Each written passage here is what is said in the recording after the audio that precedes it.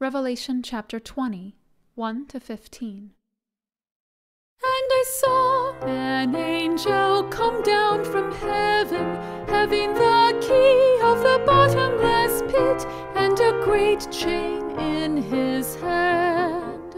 And he laid hold on the dragon, that old serpent, which is the devil and Satan, and bound him 1,000 years, and cast him into the bottomless pit, and shut him up, and set a seal upon him, that he should deceive the nations no more, till the 1,000 years should be fulfilled. And after that he must be loosed a little season. And I saw thrones, and they sat upon them, and judgment was given unto them. And I saw the souls of them that were beheaded for the witness of Jesus, and for the word of God, and which had not worshipped the beast, neither his image, neither had received his mark upon their foreheads or in their hands, and they lived and reigned with Christ 1,000 years. But the rest of the dead lived not again until the 1,000 years were finished. This is the first resurrection.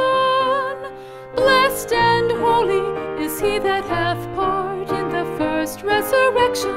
On such the second death hath no power, but they shall be priests of God and of Christ, and shall reign with him 1,000 years. And when the 1,000 years are expired, Satan shall be loosed out of his prison, and shall go out to deceive the nations which are in the four quarters of the earth, Gog and Magog, to gather them together to battle, the number of whom is as the sand of the sea. And they went up on the breadth of the earth, and compassed the camp of the saints about, and the beloved city. And fire came down from God out of heaven, and devoured them. And the devil that deceived them was cast into the lake of fire and brimstone, where the beast and the false prophet are, and shall be tormented day and night forever and ever.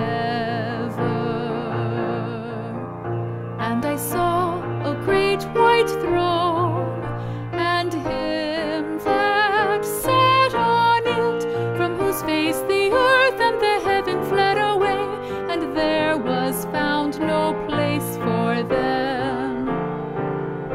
And I saw the dead, small and great, stand before God, and the books were opened, and another book was opened, which is the book of life, and the dead were judged out of those things which were written in the books according to their works.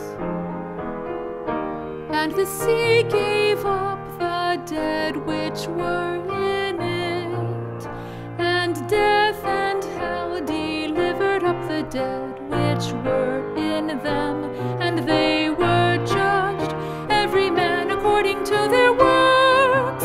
And death and hell were cast into the lake of fire. This is the second death. And whosoever was not found written in the